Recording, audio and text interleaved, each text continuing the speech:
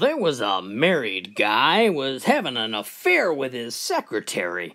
One day they couldn't contain themselves and they took off for her house right in the middle of work.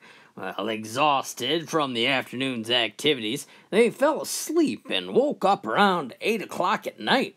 Well, as the guy put on his clothes, he told the woman to take his shoes outside and rub 'em through the grass and dirt. Well, confused, she nonetheless complied, and he slipped into his shoes and drove home. "Where have you been?" said his wife right when he walked in the house. "Darling," said the man, "I can't lie to you. I've been having an affair with my secretary. I fell asleep in her bed and didn't wake up until 8 o'clock tonight." His wife looked down at his shoes and says, "You liar. You been playing golf."